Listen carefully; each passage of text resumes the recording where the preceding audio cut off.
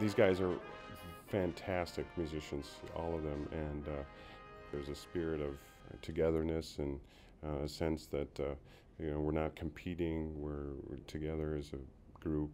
I love to be a part, I love to contribute, and the fifth part is as important as the first part. I love Mark as a director. I think he's a phenomenal director. Here we go, begin.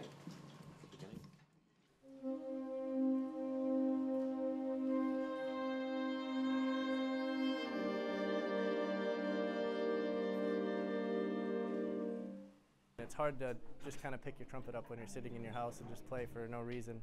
It's a little easier when there's a group you can join. We have high school students that come and play to quite elderly people that play.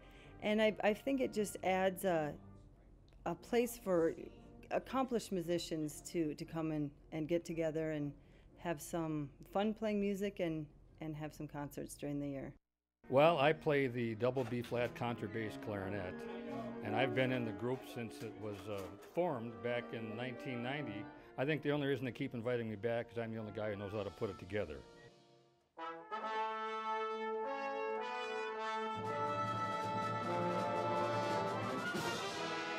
The band playing is marvelous in that it's such a wonderful distraction from the stress of life. I'm an administrator at UMD. I'm in the recreational sports outdoor program as the climbing director. I was a teacher at Dunfeld High School for 16 years. I'm now at Central High School. I'm not a musician as far as a career goes, but this gives me the opportunity to continue to play.